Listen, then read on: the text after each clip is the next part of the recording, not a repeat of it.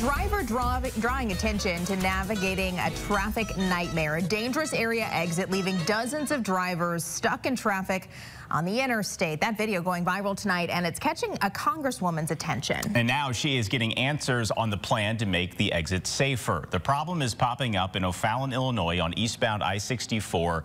This is at the Greenmount Road exit. Our Nathan Vickers has been monitoring traffic there all day long. And Nathan, what are you seeing at this hour? Yeah, Corey, you can get an idea of what happens because of the narrow width of this exit ramp here. So cars come up and then they don't have anywhere to go because it doesn't split off into a right and left turn lane until about 40 yards that way. So traffic's backing up right now. And one woman captured that problem at its worst and posted it to TikTok.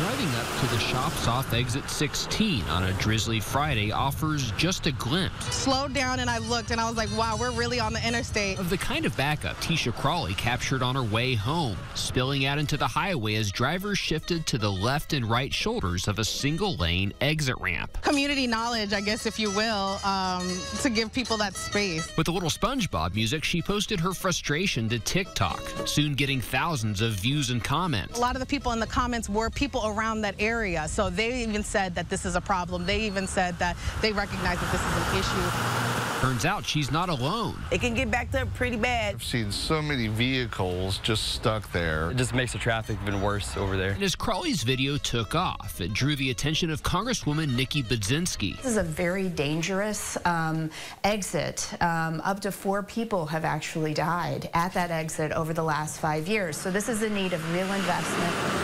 IDOT says new development in O'Fallon has outgrown the exit. It's a rapidly growing area. Spokesperson Paul Wappel says there's a plan in the works to widen the ramp, likely clearing the design phase sometime next year. The department's interstate project is completed, though. The additional exit lanes should definitely improve mobility at the location and reduce those rush hour backups. Now Budzinski's office is asking the state to fast track it. Was not expecting it. And Crawley's glad her traffic TikTok took off, hoping the days of long waits at the light are drawing to a close. I want to be able to get home safely and, you know, not getting stuck in traffic for something like that. Well, unfortunately, IDOT says there's no quick fix for this exit ramp here. However, they have been able to do some work recently on the lights in this intersection up here to help optimize the flow of traffic through that intersection, thus freeing up some room on the exit ramp. Reporting live in O'Fallon, Illinois, Nathan Vickers, First Alert 4. Nathan, thank you. Today's